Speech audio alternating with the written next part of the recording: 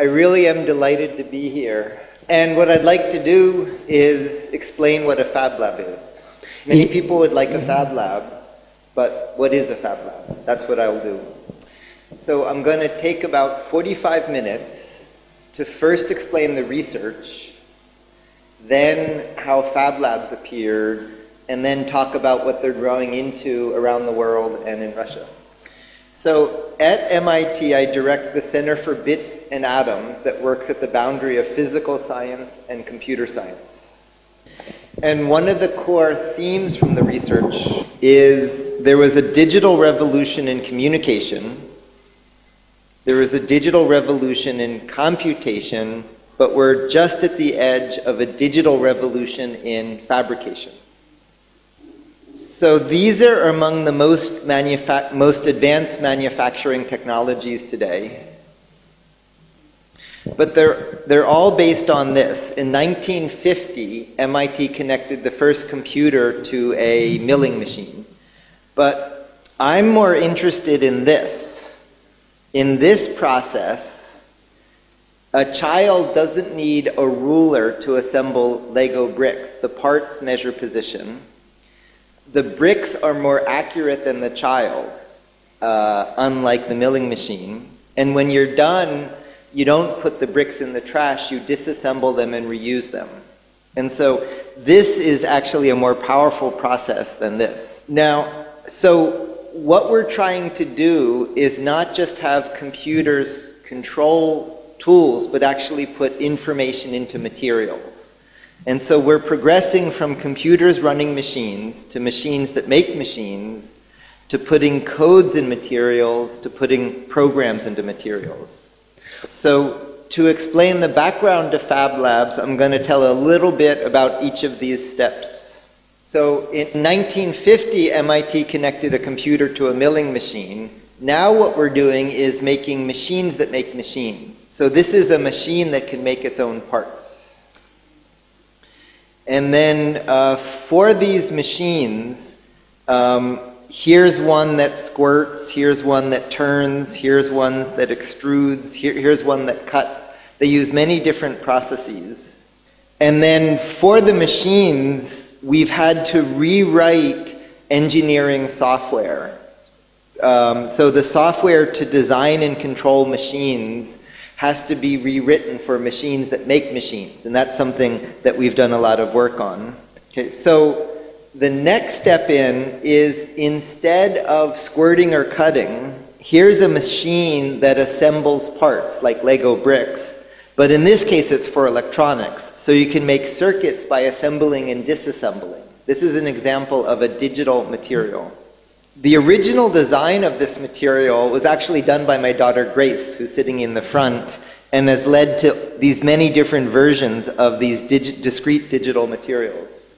One of the versions of the digital materials we're using is with carbon fiber composites, and these are the world's lightest and strongest materials. And so we're using these to develop new ways, for example, to print an airplane. So those are examples of materials that contain codes, and then we're developing materials with programs. So this is a material where you have a code for a design, and the code actually turns into the shape of the design. The code becomes the design. And we've implemented that in proteins, in microfluids, in robots, up in giant machines that can change shape.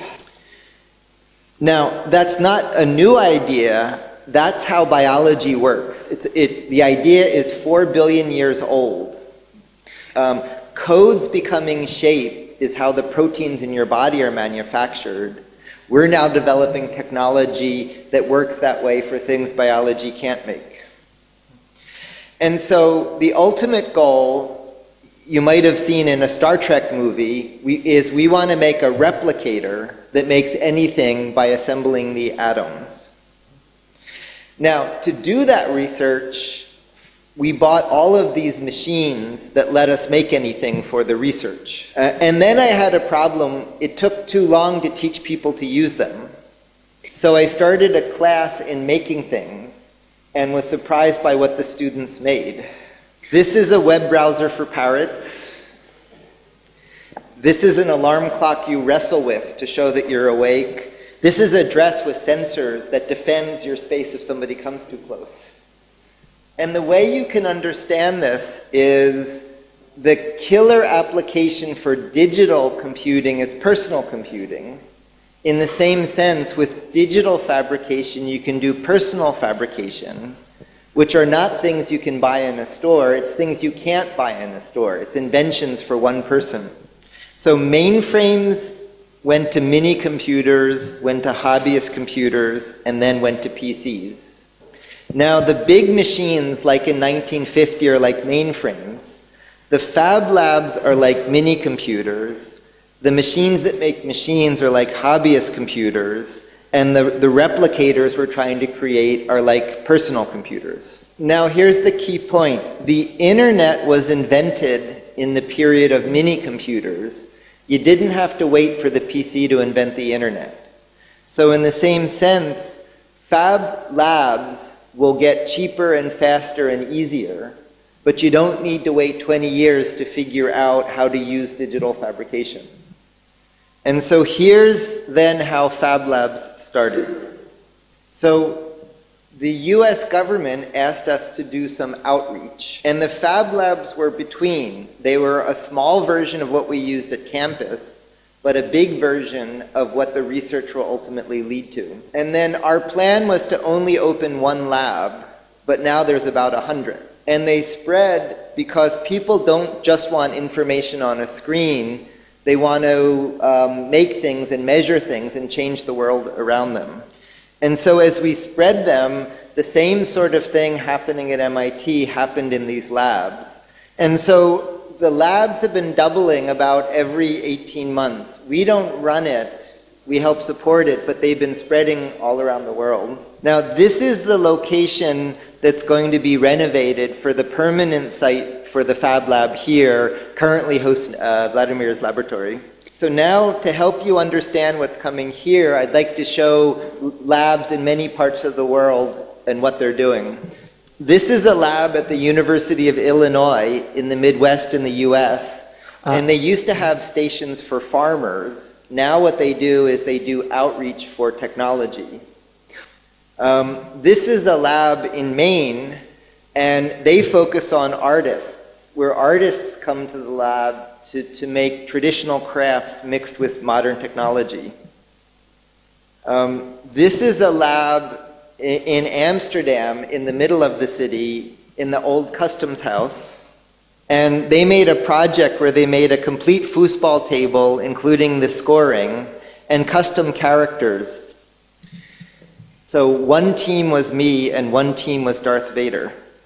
This is a lab in Manchester, and they're working on a new industrial revolution where instead of shipping products, you ship data and produce the products locally when you need them. This is a lab in Barcelona of artists and architects and designers. Now, the team running that lab is now running the city of Barcelona. The mayor, the deputy mayor, the architect, all are linked to the Fab Lab. And so instead of buying products made far away, they want to make the city self-sufficient for technology so that the city can produce the technology that it consumes. So that the skills and jobs are in the city rather than being sent far away. This is a lab in Detroit, and they focus on children in jail. They take kids who have either gone to jail or are at risk of going to jail, and they use the technology for social services. They take those kids and connect them back to society as the focus of the lab. This is a lab in Afghanistan that made a citywide internet in the lab so that data service comes from the community rather than from a big company. And in fact, all around the world, we're finding amazing kids. This is a girl from a township in South Africa. This is a boy in an Arctic village. And in the Fab Labs, they were doing the work of my classes at MIT. And so, for example, Hans Christian created this robot, And Seymour Papert, who was the pioneer in computers in education, was very excited when Fab Labs appeared because he saw this as fulfilling his vision. He first let children program these machines, but what he really wanted was the children to be able to create the machine. And so he was very happy. He saw Fab Labs as fulfilling his vision. But we had a problem because now these students know more than their teachers, and the schools can no longer teach them. They're so far ahead of the schools. So we started a Fab Academy where we teach classes using the whole Fab Lab network. So it's a campus all around the world of students in these labs. So rather than having to leave town to go far away, they can stay in their town but connect with the world. This is a Fab Lab in Washington, D.C. At the end of the street is the Capitol building. And it led to this is President Obama visiting a Fab Lab. And it led to legislation looking at making a new national laboratory out of the Fab Labs. So you can think about the Fab Labs as a new kind of national lab made out of a network of local labs. And this was one of the most unusual ones. We set up a Fab Lab at the World Economic Forum in Davos in Switzerland in January for heads of state and CEOs to come make things. So as the community has grown, it's had meetings around the world. And there's now about 100 labs, and about every year and a half, the number doubles. Now I want to talk a little bit about what a Fab Lab is and what it isn't. So this is a Fab Lab in Africa, in Iceland, in South America, in the US. It's not like McDonald's, where they're a franchise and they all say McDonald's. Each has a local identity, but it's also part of a network. Now, all labs that fabricate aren't Fab Labs. We work closely with hacker spaces and maker fairs and many other aspects of this revolution. But the Fab Labs are unique in being linked in this global network and being based on this evolving technology roadmap. So there's an evolving inventory in all the labs that lets you make complete functional systems. And there's a set of rights and responsibilities that lets people and projects be shared in the network. Now, this has grown much too big for MIT. So from MIT, we're still very involved in the research, but we've helped create, beyond MIT, a foundation for operation, a fund for business, an academy for education. And so in many parts of the world, regional foundation programs have been set up. This is in the US and Spain, in the Netherlands and Japan, to help support the Fab Lab network. So a Fab Foundation is being created in Russia to help with the things that are hard for the local labs, like sourcing all of the materials, dealing with the vendors and customs, accounting, finding experts to help install, all of those things to help support the network. And then we're very happy to be working with MISIS as a technical partner to help have a reference lab with best practices and bring new capabilities into the network as it's developed. And we'll be collaborating with MISIS on developing the hardware, the software, the processes, the projects for digital fabrication. And so today there's education, there's research, there's business, there's incubation. Digital fabrication kind of turns all of that on the side. It means in a small space in a remote village, you can do all of those functions locally, but connect globally. The research project is the machines that make machines, so a Fab Lab can make a Fab Lab. But the bigger project that's emerged is how do you live, work, play, learn if anybody can make anything anywhere? This is a little bit like the birth of the internet. So together we're inventing new organizations for this new world. So that's what Fab Labs are. And so I thank you all for the work to bring it up to this point, and I look forward to working with you on their growth, and I'll be happy to take questions. Thank you. Спасибо.